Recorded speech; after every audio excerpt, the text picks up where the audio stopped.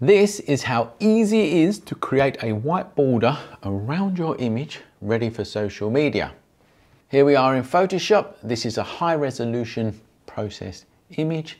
And then I'm just going to press the play button down here. And there we go. That's how easy it is. I'm going to press Ctrl and 0 to make it bigger. And now what I've got is a low resolution image with a white border and a drop shadow should you need it. That's adaptable, I'll tell you in a minute. All ready to post all over the internet. And at the end of the video, I'm going to show you how to create the same thing with a watermark signature on it. And if you want an even easier solution, that there is a Photoshop action and you can download it for free. It's in the link of the description of this video. Download it and it will turn any high resolution image into a low resolution image with a white border ready for you to be posting on social media. So now let's go back into Photoshop so I can show you how to do it step by step, and it will also enable you to customize it to your own needs. For instance, you might want a thinner border, thicker border, no drop shadow, with a drop shadow, etc. So let's go into Photoshop and I'm going to show you exactly how it is done. Okay, so there's the action there. And like I said, that's free for you to download. If you think that that's a thick enough border and you want that drop shadow, then just download that action, press play, and you're ready to go there. And now let's show you how it's done. I'm just going to go into the history panel here and I'm going to go back to the original image, press Ctrl and 0 to full screen it. Okay, so this is a high resolution image. All right, this is as high as this picture actually goes. I've cropped it, I've adjusted it in Lightroom, and I've exported it as a JPEG. Now you can do this in Photoshop as well, you don't have to use Lightroom, but before you start this process, make sure that you've flattened your image so that you've just got one layer or a background like it says here. And the first thing that you're going to want to do is create a low resolution image, okay? So full-size JPEGs like this, you don't want to be uploading to social media for a couple of reasons. One is it's going to take ages because it's a massive file, and two is some social media platforms don't compress the images, so someone will be able to download your full resolution image, and you don't want them doing that unless they're paying you, okay? So we need to create a lower resolution image, and that is very easy. We're going to go image, image size. We're going to change the resolution for screen, because like I say, this is for posting on social or websites, etc. So a general screen resolution is 72, and make sure you've got pixels per inch selected there. And then a good standard size so that it looks nice on social media is around 1500 pixels along its longest edge, okay? Now this is a square image, so it doesn't actually matter whether I put it in the width or the height. So I'm just going to select the width there, type in 1500, and if you've got this lock symbol showing, it will automatically adjust the height for you, okay? Make sure you've got resample ticked and it says automatic there, and click OK. And I'm going to press Ctrl and 0, that's Command and 0 if you're on a Mac, to full screen it. And now we've converted that high res image into a low resolution image which is suitable for screen. Now let's go and add the white border. The first thing that we need to do is unlock this layer. So like I said to you before, this is only going to work on a flattened image. It's one layer, okay? At the moment, this is a background and we need to unlock it, and we're going to unlock it by clicking the unlock symbol, and now we've got a layer, okay? So we've got one layer. This is now our final image, and now we're ready to add a border to it. Now, don't worry, we're not going to save over the original image. We're going to make a copy when we create that border.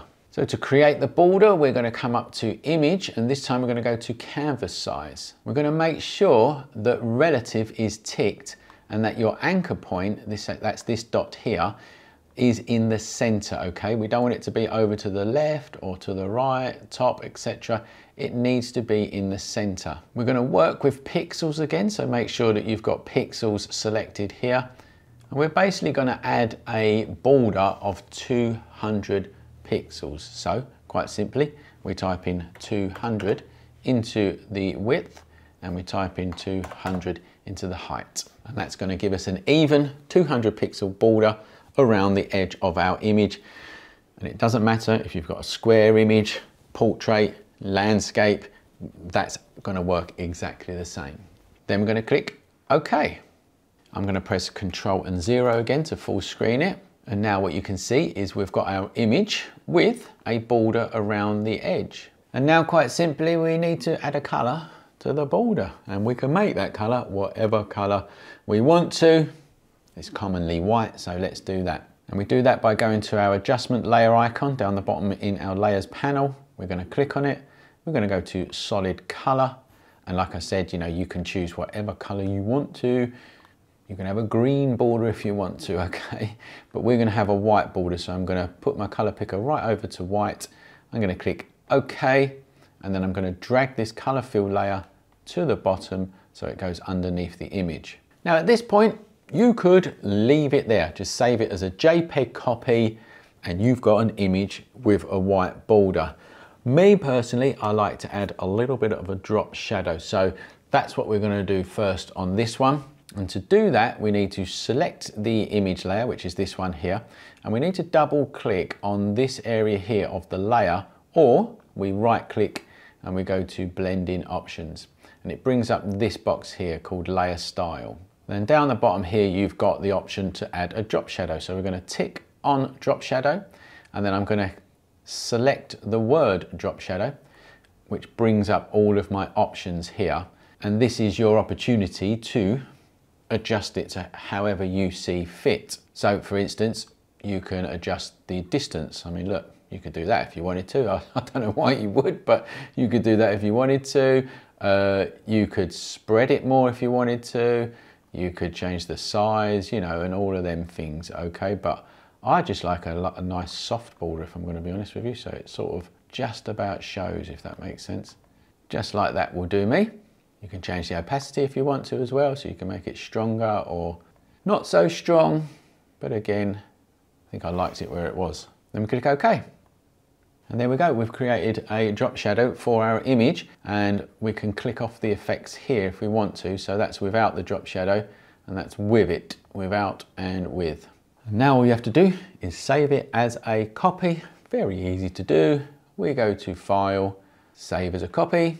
Then you need to obviously choose where you're going to save the picture. I'm going to save it in the original folder where the high-res JPEG is. As it's for social media, you generally want it to be a JPEG, so make sure that you've got JPEG selected from this drop-down. And it's also a good idea, because it's for the internet, to have this box ticked here, which basically assigns the standard RGB color profile to it. And then you click Save. The JPEG options box will appear. Again, because it's for the internet, you can compress the image further should you need to. So 8's quite good, to be honest with you. It reduces the file size, but still keeps the quality of the image, all right? So as my recommendation, to change it to the quality of 8 there. Leave the rest of the options as is here. Click OK, and there you go. You've now saved a copy of that original high-res JPEG with a border and a drop-down shadow. I'm going to just open up the folder where these images are. And there you go, that's the high-res version, and you can see down the bottom here it is 8.95 megabytes. And then here is the low-res version with a border ready for posting all over the internet, and that is only 634 kilobytes, okay? Let's double-click and open this up, and there you go. That's the internet version, and here's the high-res JPEG version, all right? Now let's close down that box and close down this one.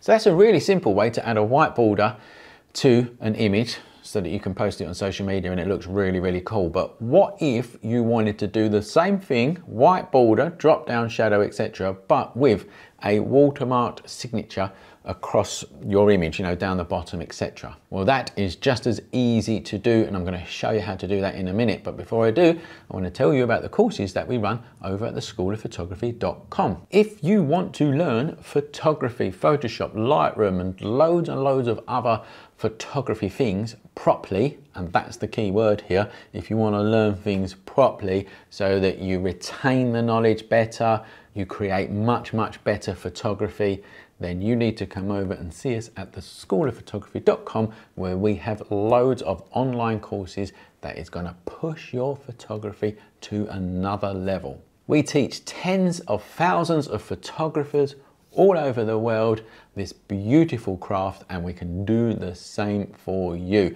So come over to the schoolofphotography.com and check out our 5-star rated courses and start to learn photography and Photoshop properly.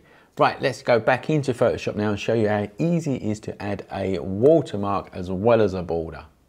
So firstly, I need my signature logo, and that's in this folder here. And as you can see, there's lots of signature logos that I have made here, and I could choose any one of them, white ones, black ones, etc. And if you want to know how to create a signature watermark logo for your images, I've got another YouTube video for that. I'll put a link for it in the description of this video, and hopefully there's something coming across your screen now so you can go and watch that. But once you've created one, they're very easy to create. You just grab it, drag and drop it on top of your image.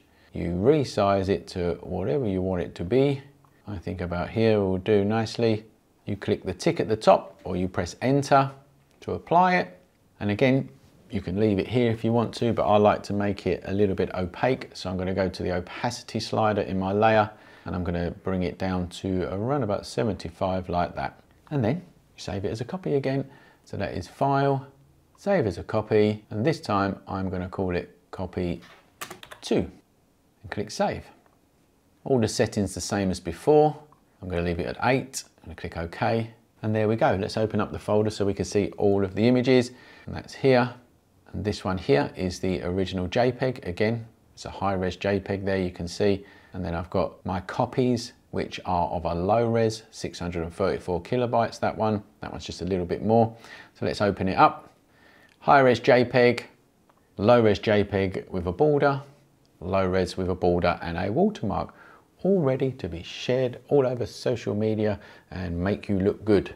And if you want an even quicker way to add a signature and a border, you can add that signature into your action so that it adds the signature and the border all at once at the click of a button. And we actually teach you how to create actions and watermark signatures just like that over in our Photoshop course over at the schoolofphotography.com. So I do hope that you've enjoyed that, and it's going to help you out and make your work look fantastic all over social media.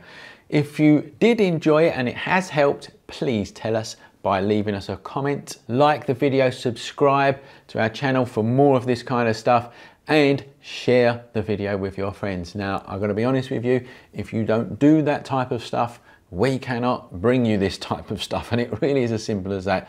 You engaging in this video helps us to bring you more of this type of content. So it's been great showing you this little technique.